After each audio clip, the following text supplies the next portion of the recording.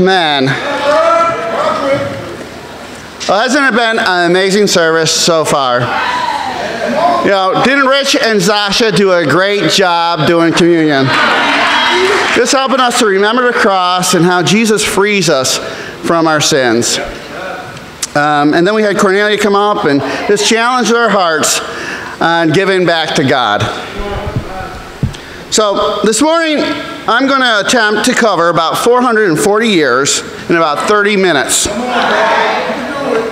know, I want to take us on a journey, the same journey that Moses took leading God's people out of Egypt and to the Promised Land. I want to show the parallels in how we follow a similar path today to find salvation from our sins.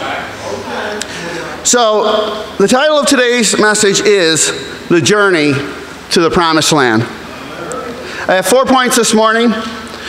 Point number 1 is enslaved by our sin.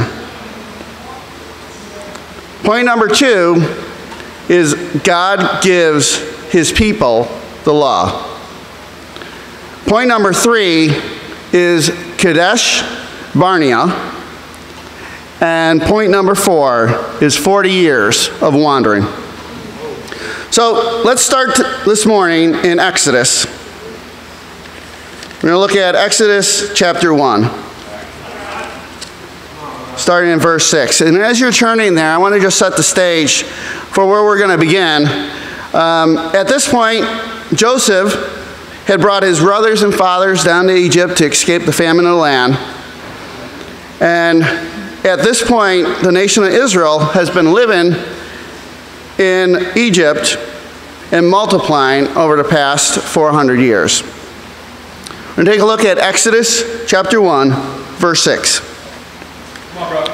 It says, "Now Joseph and his brothers in all that generation died, but the Israelites were exceedingly fruitful. They multiplied greatly, increased in numbers, and became so numerous that the land was filled with them. Then a new king, to whom Joseph meant nothing, came to power in Egypt. 'Look,' he said to the people, 'the Israelites have become far too numerous for us. Come, we must deal with them shrewdly, or they will become even more numerous. And if war breaks out, they will join our enemies and fight against us and leave the country.'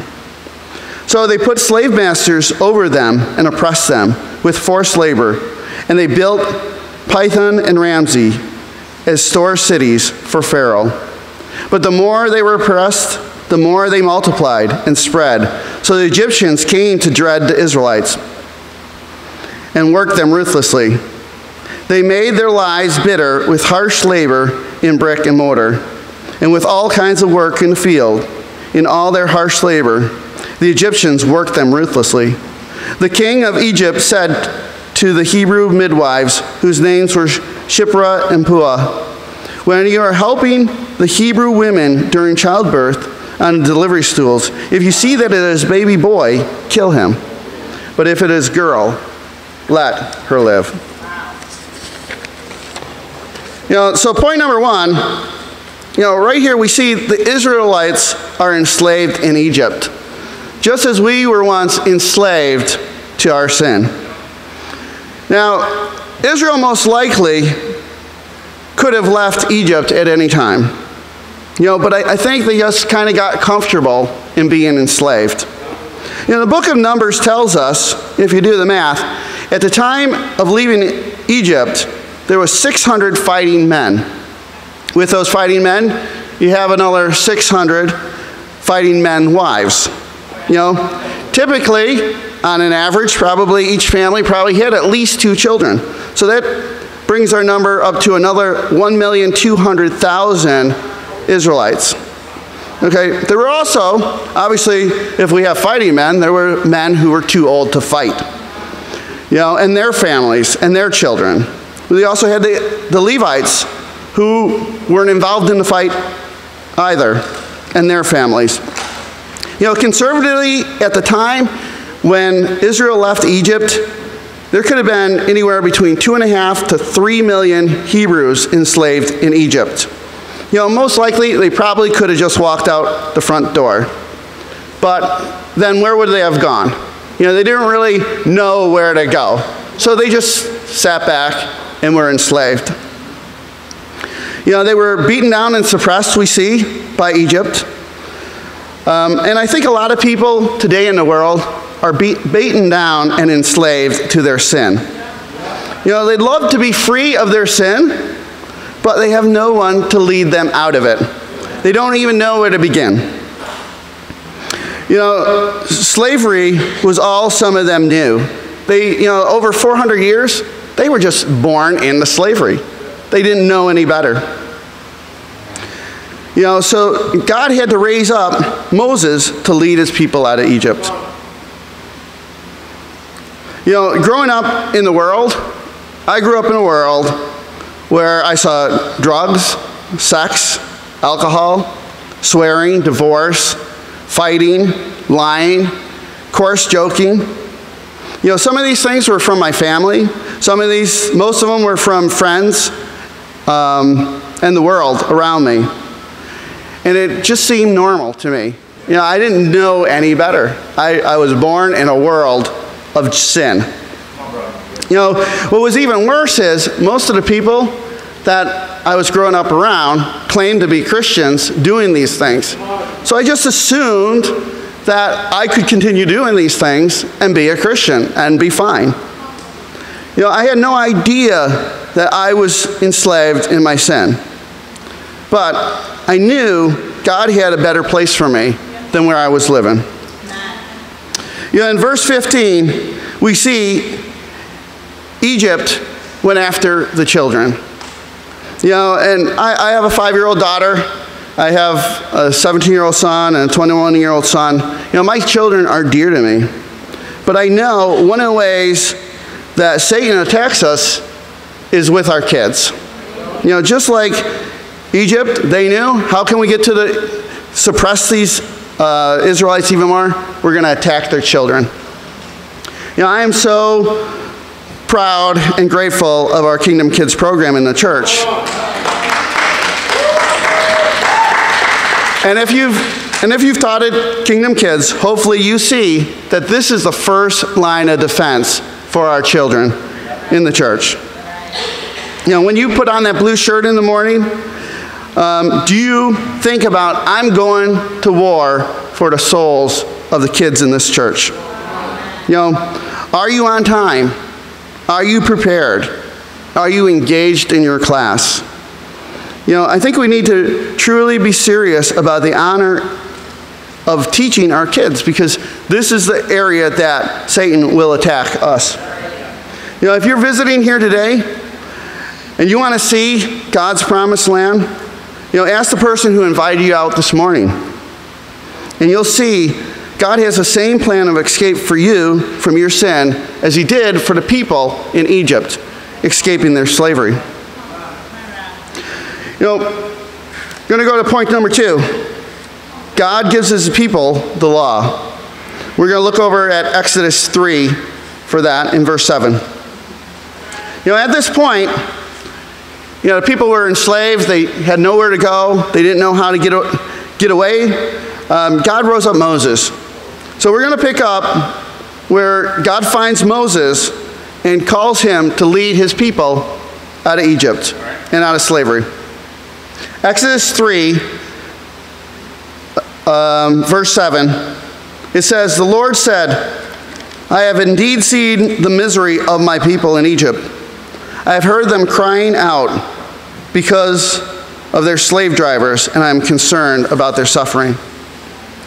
So I have come down to rescue them from the hand of the Egyptians, to bring them up out of that land into a good and spacious land, a land flowing of milk and honey, the home of the Canaanites, Hittites, Amorites, Perizzites, Hivites, and Jebusites. And now the cry of Israel has reached me, and I have seen the way the Egyptians are oppressing them. So now go, I am sending you to Pharaoh to bring my people, the Israelites, out of Egypt." But Moses said to God, "Who am I that I should go to Pharaoh and bring Israelite out of Egypt?" And God said, "I will be with you, and this will be the sign to you that I who have sent you, when you have brought the people out of Egypt, you will worship God on this mountain." Moses said to God, "Suppose I go to the Israelites and say to them, 'The God of your father has sent me,' and they ask me, 'What is his name?' Then what shall I tell them?" God said to Moses, "I am who I am. And this is what you are to say to the Israelites, 'I am has sent me to you.'" You know, God does hear us crying out. You know, I remember so clearly the night I cried out to God. You know, I had been humbled by a night of drinking, doing drugs. I was depressed. I was financially suppressed in debt. I could see so clearly at that point, God had a different plan for my life. I knew this is not what God wanted for my life. Yeah, I'm sure this is where God's people had gotten in Egypt. They were crying out. They knew this is not the life God wanted for us. God heard them crying, and he answered their cry. Maybe this is where you are today. Maybe you're crying out to God for a better way. God will put someone into your life to lead you out. You know, for me, it took about 1.5 years. You know, God had to get me to a certain place. It takes time. God maybe had to get someone to help lead me out into my life.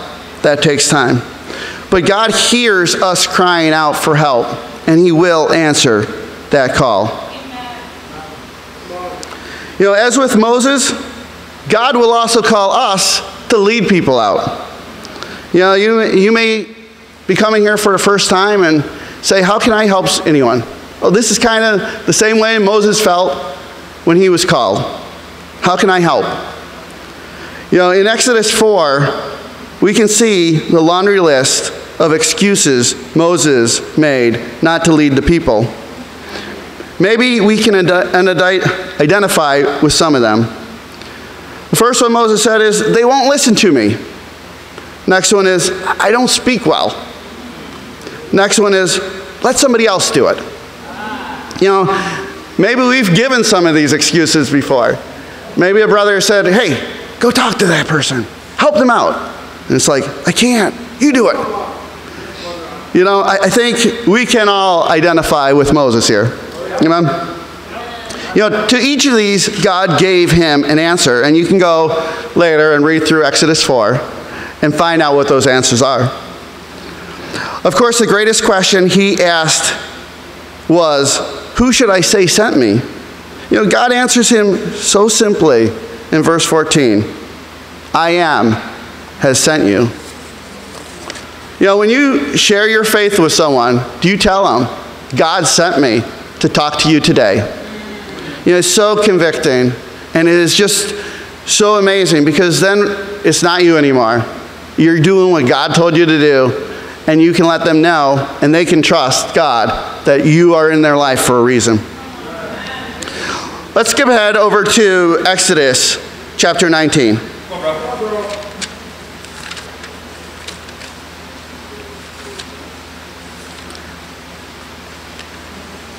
Now, over these chapters we're skipping, in this time, God finally convinces Moses to go to the people, pull them out of Egypt, and bring them to the mountain. So we're going to pick up the reading in Exodus 19, verse 3. It says, "Then Moses went up to God, and the Lord called to him from the mountain. And he said, 'This is what you are to say to the descendants of Jacob, and what you are to tell the people of Israel. You yourself have seen what I did in Egypt, and how I've carried you on eagle's wings, and brought you to myself. Now, if you obey me fully and keep my covenant, then out of all nations you will be my treasured possessions. Although the whole earth is mine, you will be for me a kingdom of priests and a holy nation. These are the words you are to speak to Israel.' So Moses went back and summoned the elders of the people and set before them all the words of the Lord had commanded him to speak. The people all responded together, "We will do everything the Lord has said." So Moses brought their answer back to the Lord. The Lord said to Moses, "I'm going to come to you in a dense cloud, so that the people will hear me speaking with you, and they will always put their trust in you." Then Moses told the Lord what the people had said. You know, what did the people want Moses to tell God? Let's take a look back in verse 8. We will do everything the Lord has said. You know, isn't this kind of what we said at our baptism when we said Jesus is Lord? We will do everything you have commanded us. You know, we know what happens next in chapter 20. God tells them what he's about to say, and he gives Moses the 10 Commandments. But God didn't just stop there. God actually goes on for 11 more chapters, telling the people how to live their life. You know, some people just know the Bible from watching movies. Charlton Heston, getting the 10 Commandments, coming down the hill. But you know, God spent some time with Moses and really taught the people how to live. And he brought those down with them as well. You know, it's almost kind of like our First Principles study series that we do, as people are trying to get right with God. We're really teaching people the Bible, the way to live. We're giving them the commandments, just as Moses brought the commandments to the people. You know, after God's people were led away from captivity, they had to be shown how to live a godly way. Do you know how to live that godly way? If you've been shown that godly way, are you still living that godly way? Brings us to our third point, Kadesh Barnea. We're going to take a look over at Deuteronomy 1, verse 19. Now, Kadesh Barnea is actually the land where God had brought the people just outside the land of Canaan. And they were regrouping there, getting ready to take the land that God had promised them. Now, it's interesting to know that the meaning of the word Kadesh Barnea actually means holiness of an inconstant sun, which basically, the word inconstant means wavering or undecisive. So here the people are ready to take the land that God's already told them that they could have, and they tend to waver. But let's take a look over in Deuteronomy 1, verse 19. Then as the Lord our God commanded us, we set out from Horeb and went towards the hill country of the Amorites, through all that vast and dreadful wilderness that you have seen, and so we reached Kadesh Barnea. Then I said to you, you have reached the hill country of the Amorites, which the Lord our God has given us. See, the Lord your God has given you the land. Go up and take it. Take possession of it, as the Lord your God of your ancestors told you. Do not be afraid. Do not be discouraged. Pretty good, right? Yeah. Then all of you came to me and said, let us send men ahead to spy out the land for us and bring back a report about the route we are to take and the towns that we will come to. The idea seemed good to me. So I selected 12 of you, one man from each tribe. They left and went up into the hill country and came to the valley of Eshcol and explored it. Taking with them some of the fruit of the land, they brought it down to us to report, it is good land the Lord has given us. Amen. But you were unwilling to go up. You rebelled against the command of the Lord. Remember, just a few short verses ago, they said, we're going to obey everything you commanded us. And now they're unwilling to go. You grumbled in your tents and said, the Lord hates us. So he brought us out of Egypt to deliver us in the hands of the Amorites to destroy us. Where we can go? Where can we go? Our brothers have made our hearts melt in fear. They say, the people are stronger and taller than we are. The cities are large, with walls up to the sky. We even saw Anakites there. Then I said to you, do not be afraid. Do not be terrified of them. The Lord your God, who is going before you, will fight for you, as he did for you in Egypt, before your very eyes and in the wilderness. There you saw how the Lord your God carried you, as a father carried his son, all the way you went until you reached this place.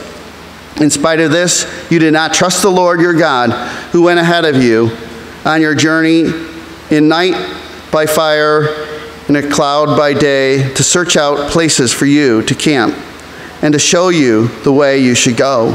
When the Lord heard what you said, he was angry and solemnly swore, no one from this evil generation shall see the good land I swore to give your ancestors, except Caleb, son of Jephunneh. He will see it, and I will give him his descendants in his land he sets his feet on, because he followed the Lord wholeheartedly. Because of you, the Lord became angry with me also, and said, you shall not enter it either. But your assistant, Joshua son of Nun, will enter it. Encourage him, because he will lead Israel to inherit it. And the little ones that you said would be taken captive, your children, who do not yet know good from bad, they will enter the land. I will give it to them, and they will take possession of it. But as for you, turn around and set towards the desert, along the route of the Red Sea. You know, what is Kadesh Barnea for us today? It's being showed God's word and the kingdom of God, and then turning back to our sin. You know, only 2 out of the 12 guys said, we can do this. You know, do you realize that's like God saying to our church that we can take this city of Syracuse, and only 16% of the church only believes that it can happen. You know, that would equate to only about 11 people in this church being really fired up. You know, are we at Kadesh Barnea today? Are we struggling in indecision and preventing God from taking Syracuse? You know, indecision does not come without its consequences. And that's going to bring us to our final point this morning. The 40 years of wandering. Let's take a look over at Numbers chapter 14. Come on, bro.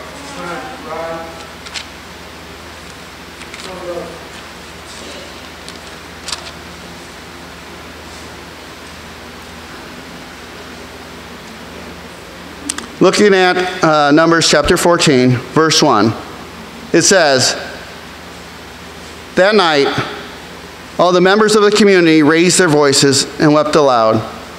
All the Israelites grumbled against Moses and Aaron, and the whole assembly said to them, if only we had died in Egypt or in this wilderness.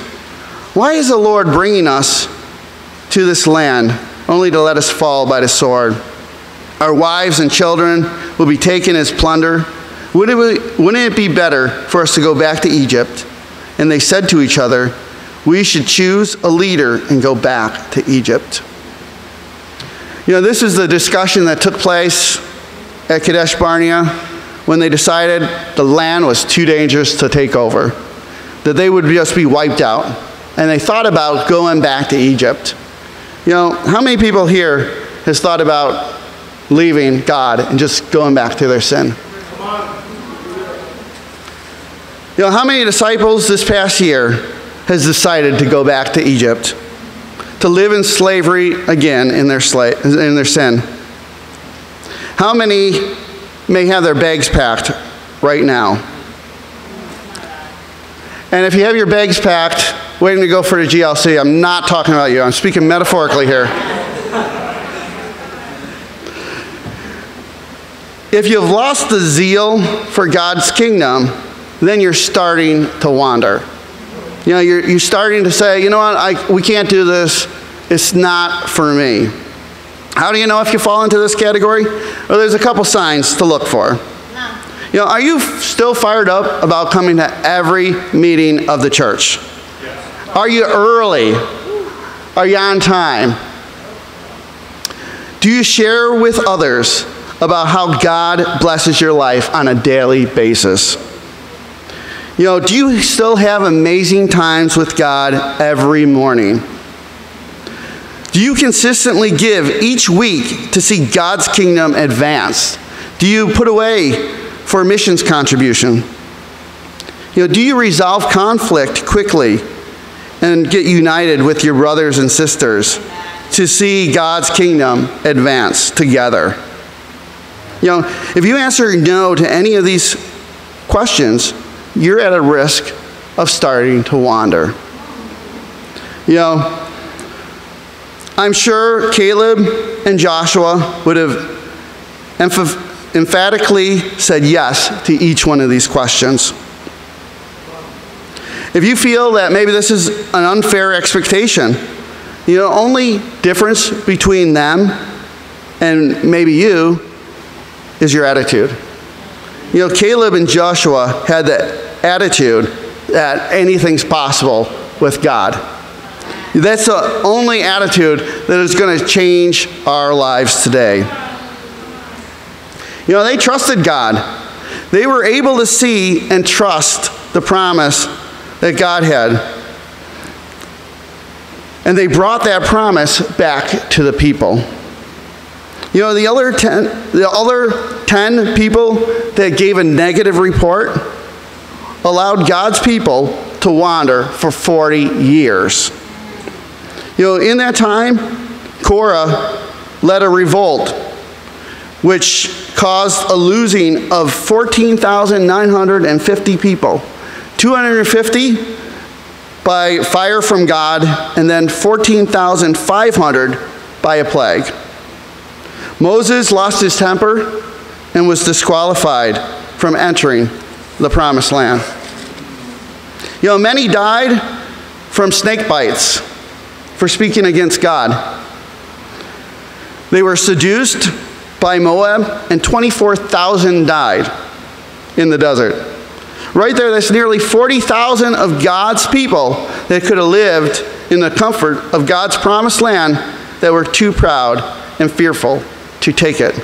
These are the consequences of indecision. When we don't trust God to know that everything He's given us is good and we just take hold of it, the consequences are Moses, one of God's greatest leaders, not being able to have the land that God had promised them. As we close here today, as God's people were able to escape slavery in Egypt, God has given us a chance to break the chains of sin. God showed His people a better way to live, and today we have the Word that we can live by. Let's not be inconsistent as the people of Kadesh Barnea and waver in our zeal for the kingdom. And let us stop wandering around the kingdom. And let's take hold of it faithfully for God. And to God be the glory. Amen.